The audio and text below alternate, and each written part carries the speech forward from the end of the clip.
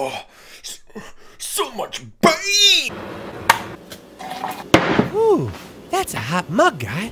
Hey guys, this is my review for 6 Underground, or Underground 6, or whatever. This movie doesn't have a plot. This is probably the most standout Michael Bay movie in terms of everything that people criticize him for. That's including the Transformers movies. This movie is a completely original idea. This has no pre-product, this has no pre-story, this isn't based off a true story, this is just something completely original, and it's bad. This movie takes over an hour for its plot to get going. Sure, it's got some pretty cool action scenes. The idea of the absolute chaos and madness that happens in Bay's films with these car chases, these gun shootouts, these fight scenes, and the fact that they've always been PG-13 has always been kind of like eh, and then you watch this movie, which is rated R, and you see a bunch of pylons get off a truck and go right through the windshield and completely eviscerate a dude in an SUV and blood just spurting everywhere. You're like, holy shit,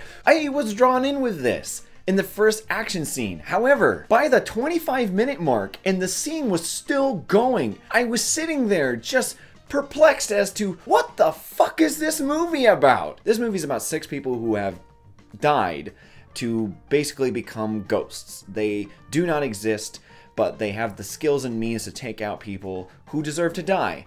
And they're going after this dude who's the dictator of Turkestan or something, and the dude is a straight up 100% stereotype super stupid bullshit bad guy. Every line that comes out of this man's mouth is evil, but stupid evil. Oh, I'm going to use my sarin gas again. The Americans put me here and the Russians armed me. I will never be dictated. I love being evil. And what's worse is this guy isn't much better than our main characters. They're all assholes. They're all horrible people. Ryan Reynolds is just on autopilot, essentially, with his quips.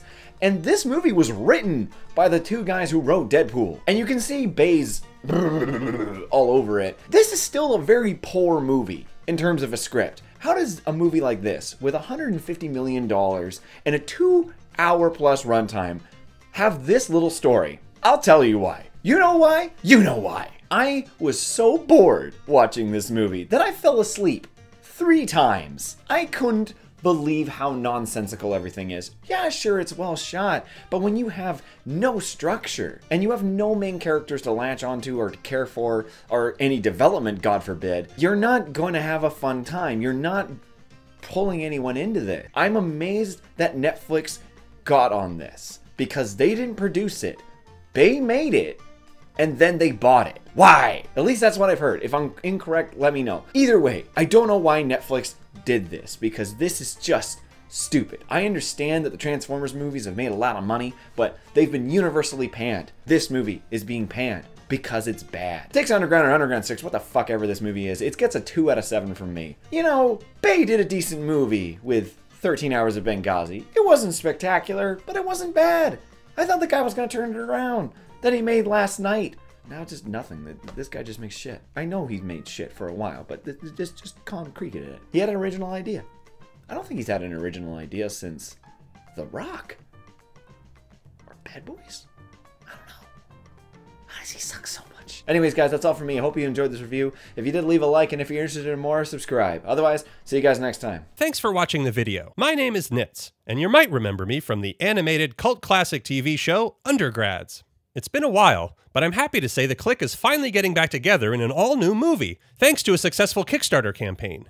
But we are still asking for your support. To see any and all updates about the upcoming Undergrads movie, be sure to check out and like the Bring Back Undergrads Facebook page. And with any luck, we'll see you guys soon.